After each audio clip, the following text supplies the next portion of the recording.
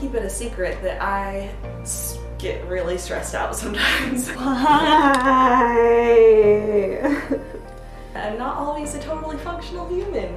The time-honored tradition of artists going insane. But something that I found really helps when I'm going through one of these rougher patches, work through my feelings visually. I sit down with a canvas and some paints and absolutely no plan and make whatever the heck I feel.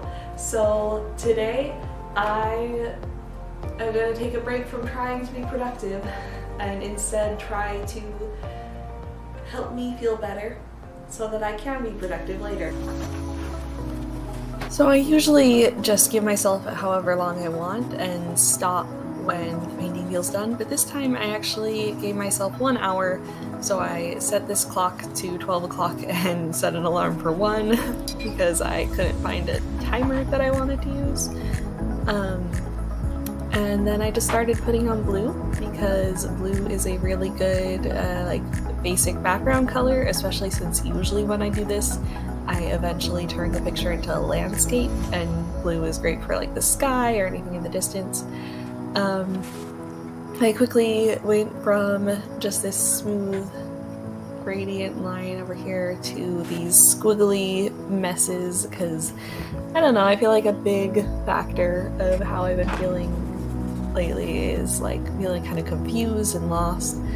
I started to bring in some warm colors. I felt like it needed some contrast and interest, and I don't know, it just felt right to bring in this kind of yellowish hue and some reds. And then Coco decided to oversee the art to make sure that it was good. She didn't seem terribly thrilled about it, but she's always been a very tough critic to please, so I didn't take it too personally.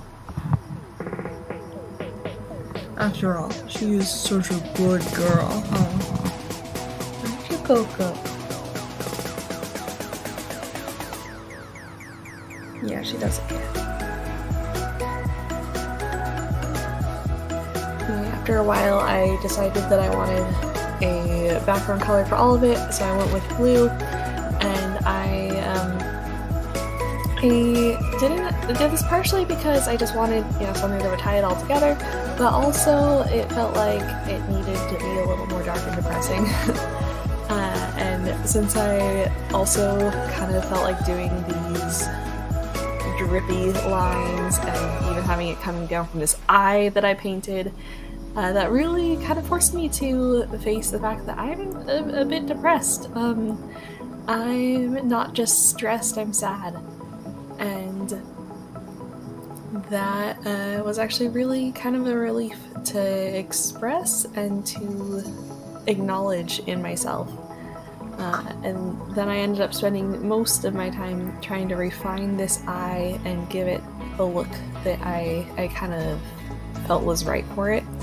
And every time I came close to what I was thinking I wanted for it, I'd be kind of like, maybe that was not quite right. But over time I changed it quite a bit, and I added more of these different lines. Since I was using acrylic paint, I was able to just layer things on top of each other, so if I didn't like what I painted in one spot, I could just paint something else on top of it. Just something that, that's kind of why, the biggest reason why I like working in acrylic paint so much more than oils or watercolors, because it's very opaque and it dries very quickly, so nothing is really permanent. You can just cover anything.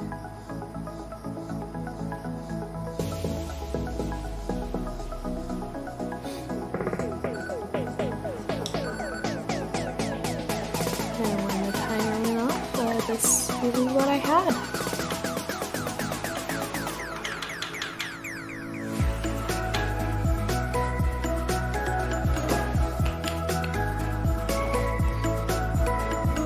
So it's definitely nothing like my usual style. I can tell there's some influence got into this from my current surroundings, because I live in a city, so there's like some really gorgeous street art and stuff around that's a little more this style than my usual style. And I think this was really good, and it helped me a lot. It was a really great experience, so if you want to try something similar, I highly recommend it, and you should let me know how it goes. Okay, bye!